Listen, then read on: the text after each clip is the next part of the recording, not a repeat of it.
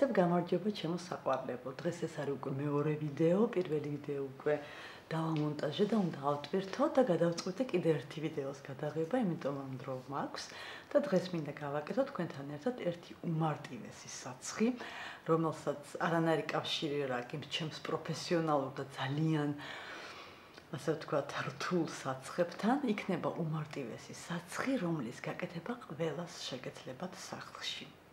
ამისთვის დაგჭირდება სულ რამოდენიმე ინგრედიენტი და დარწმუნებული ვარ, რომ ამის შოვნას უპრობლემოდ შეძლებთ. მაშინ ახლა გადავიდეთ საცხის დამზადებაზე. და თუ არ გინახავთ ჩემი ვიდეო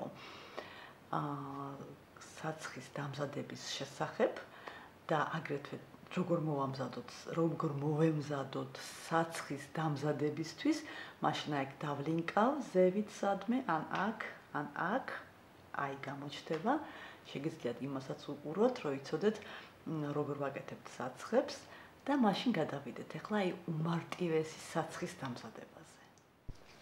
აი მე ყველაფერი უკვე მოვამზადე, მოვიტანე ჩემი სასწორი, თუმცა სასწროს გადავდებ გვერდზე, იმიტომ რომ თუ არ გაქვთ სასწორი, გააკეთებთ მაშინ კოვზით. ყველაფერს რა თქმა უნდა გავუკეთე დეზინფექცია როგორც გითხარით და ყოველთვის ვიყენებ აი ესეთ ერთჯერად სტერილურ ხელდათმანებს. მაშინ დავიწყოთ ჩვენი საცხის დამზადება. ამ საცხისთვის ჩვენ დაგჭირდება 2 კოვზი, ჩაის კოვზი, ჟოჟობას, ზეთი.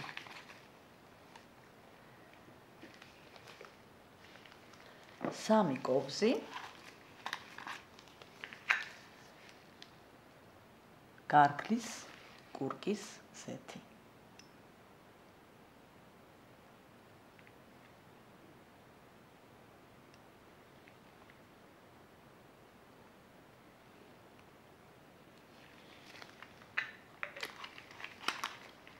ერთი კოვზი, ქოქოსის, ზეთი.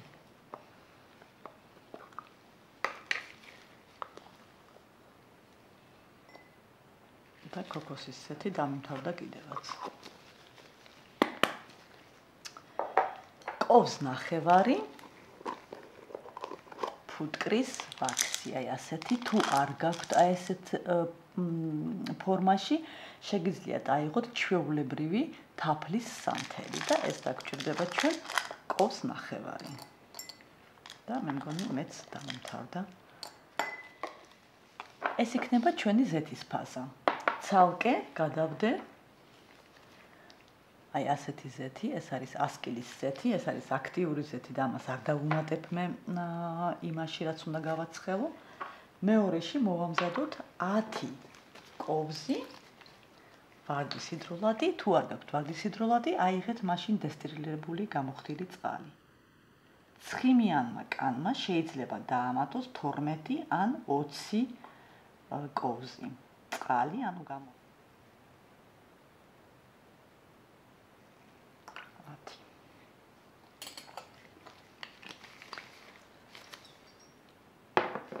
ჩვენი ორივე ფაზა მზად არის და შეგვიძლია ახლა ეს გავათფოთ. მიაქციეთ ყურადღება იმას, რომ 70 გრადუსზე ზევით არ გაათფოთ, ანუ ეს რო გადნება და ორივე ფაზა უნდა იყოს ერთი ტემპერატურის, კარგად რო აერიოს ერთმანეთში. აბა მაშინ წავიდეთ და გავათფოთ. აი ჩვენი ორივე ფაზა მზად არის, მთავარია რომ იყოს ორივე ერთ ტემპერატურაზე. ახლა ტემპერატურას გავუზომავ.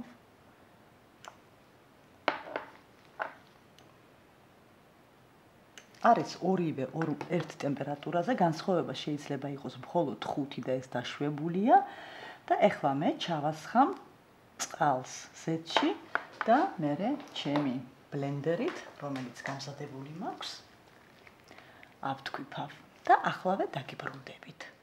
ჯერ ჩავა. აი ჩვენი ზეთის და წყლის ფაზა ავრიე ერთმანეთში, გამოვიდა ესეთი კონსისტენცია.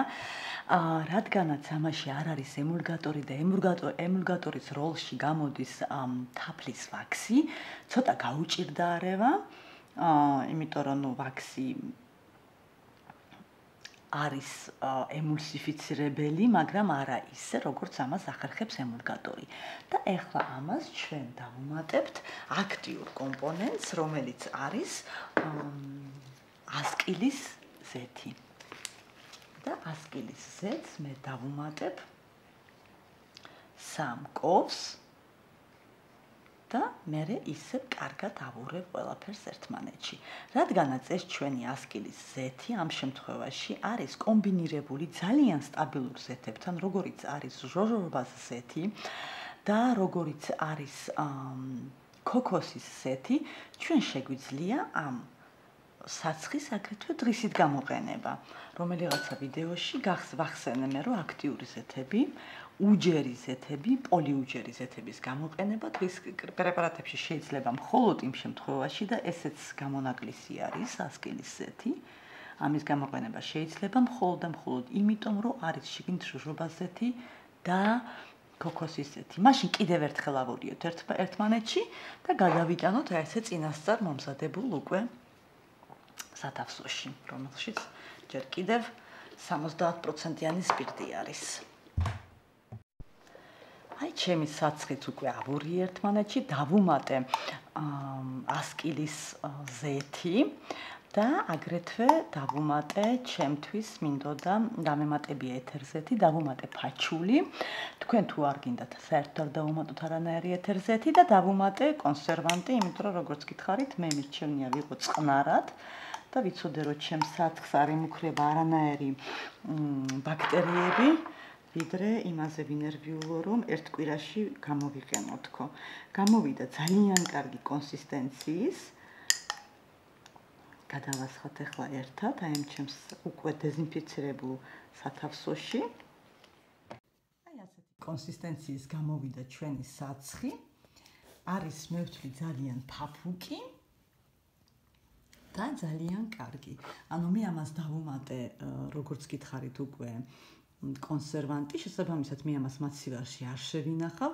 არის ზუსტად ის რაოდენობა, რომ თქვენ თუ არ დავუმატებთ კონსერვანტს, შეინახოთ ეს მაცივარში და ერთი კვირის განმავლობაში გამოიყენოთ. ძალიან ფაფუკი და ძალიან კარგი კონსისტენციის გამომივიდა ესე. ხელზე წავისვი, ძალიან კარგი არის.